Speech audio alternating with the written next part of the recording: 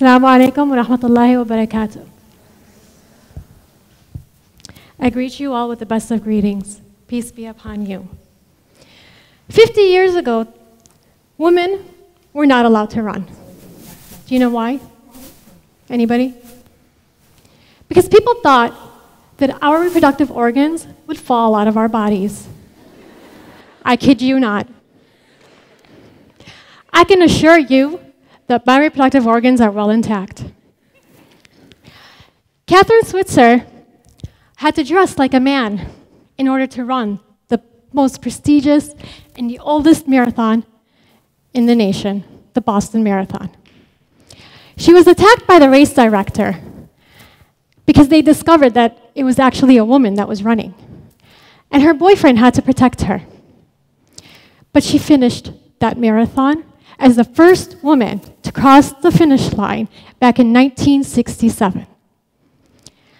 She paved the way for women in the marathon field, much like how I hope to shatter stereotypes and break barriers for covered Muslim women in the marathoning field as well.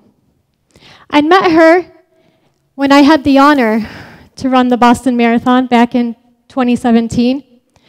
I had actually fundraised for Syrian refugees. It was a crisis back in Michigan, my home state of Michigan. And when I had the honor, the invitation to run Boston, I said to myself, I have to give back because running and charity go hand in hand. I had to give back to the running community what the running gave me. And my initial campaign was $5,000. And it just spread like wildfire after I initiated it. I ended up raising over $16,000 in 3 months. Back in 2009, I am and was a stay-at-home mom suffering from postpartum blues. With 3 kids to raise, sometimes the mother can feel lonely. She can feel unfulfilled. What's my purpose here on life? I know I'm raising 3 amazing kids, but what do I have for me? Everybody else in my circle was moving up the ladder. And I kept asking myself, well, when is it my turn? What kind of a difference am I going to make in the world? But I knew that I had a longing in me, a desire to prove myself that I can do what I set my mind to. A longing desire to accomplish and to go out there in the world and make a name for myself. I didn't know what that passion was at the time, but I knew I had to pursue something. They say patience is a virtue. فَأَصْبَرْ صَبْرٌ جَمِيلًا. God had big plans for me. I started going to the gym, not to look good or to lose weight, but to have some me time and to think. And quite frankly, they offered babysitting services at the gym, and how could I not go? So slowly, I started getting a natural high. They say that exercise is like a mood-lifting, is a miracle drug. It actually lifts your mood and it reduces your stress hormones, which are adrenaline and cortisol. My son's school participated in a race, and the teacher came up to me and said, Rahaf, I know you're really into fitness. Why don't you come and race with us? And I said, me? No. I hated running in school. Back in middle school, I used to skip gym class just so that I don't have to run.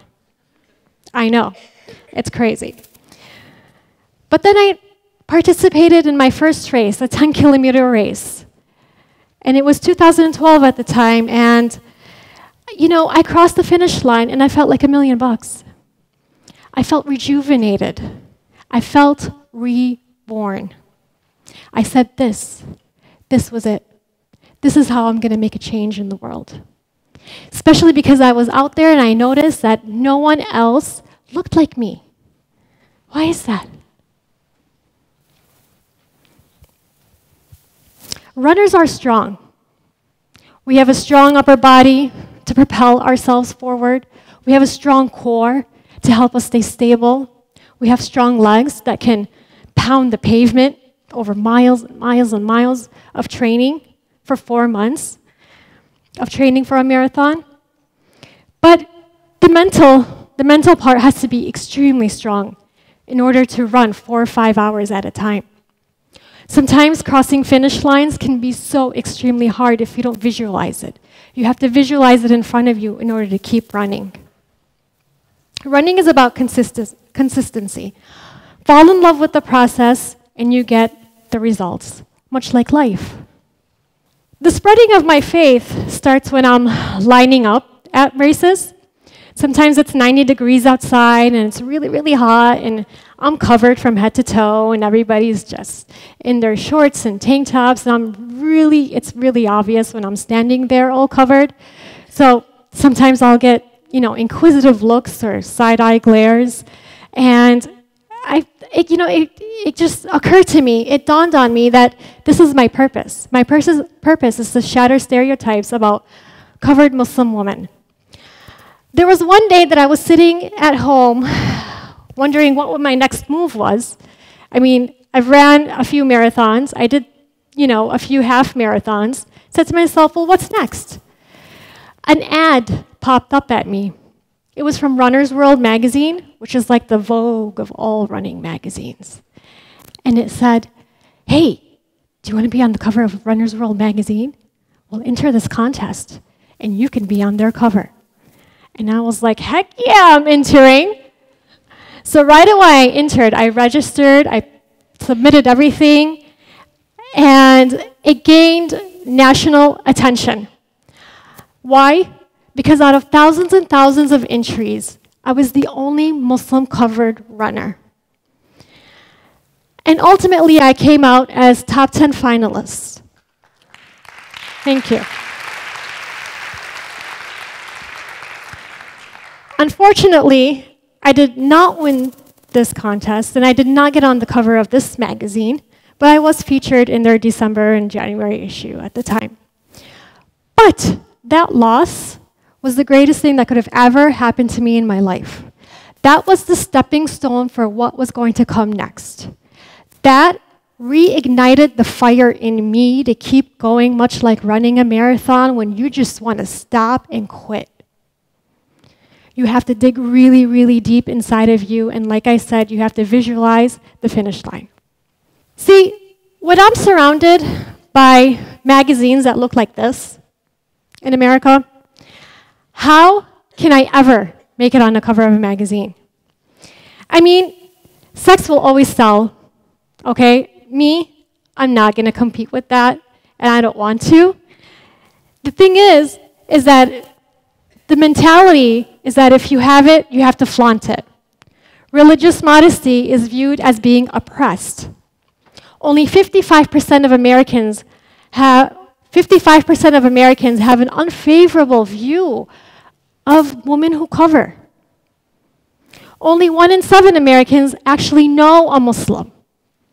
So me being out there as a physical representation of my religion is a profound statement. Sometimes I don't even have to say a word, and I'm just visually right there.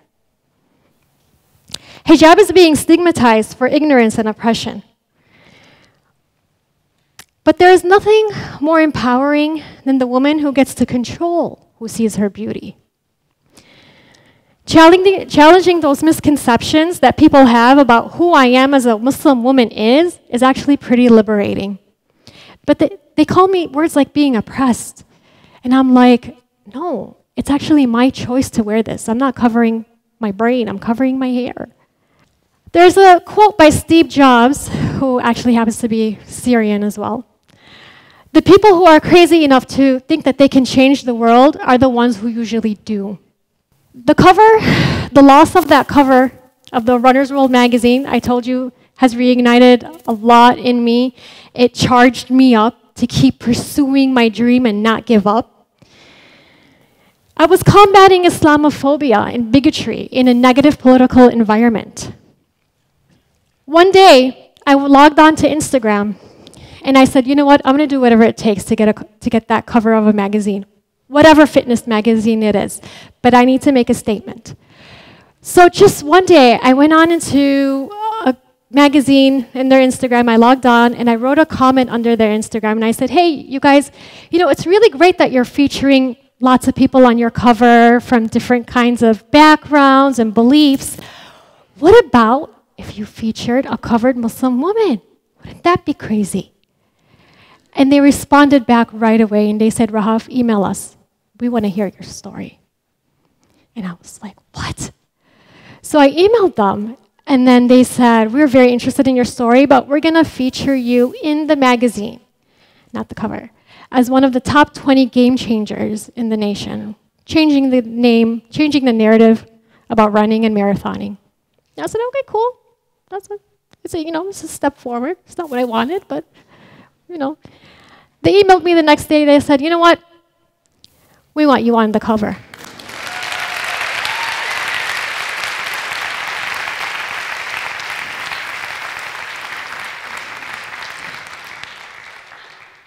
I graced the cover of Women's Running magazine 1 month before Trump was elected into office. I told you guys, God works in mysterious ways. I don't know. So I received some racist backlash. People writing me, telling me to go blow myself up. People telling me to go back where I came from. Buddy, 82% of Americans, Arabs, are US citizens. People telling me to go ahead and remove my hijab. Amongst all those racist messages, I received messages of love from strangers all around the world. The cover received national and international headlines. Breaking stereotypes and barriers starts by regular people at the local level. That means all of you sitting here in the audience. What are you going to do to contribute to society? What are you going to do with your voice? How are you going to change the narrative in your respective communities? How are you going to use your passion as a vehicle for social change? Thank you.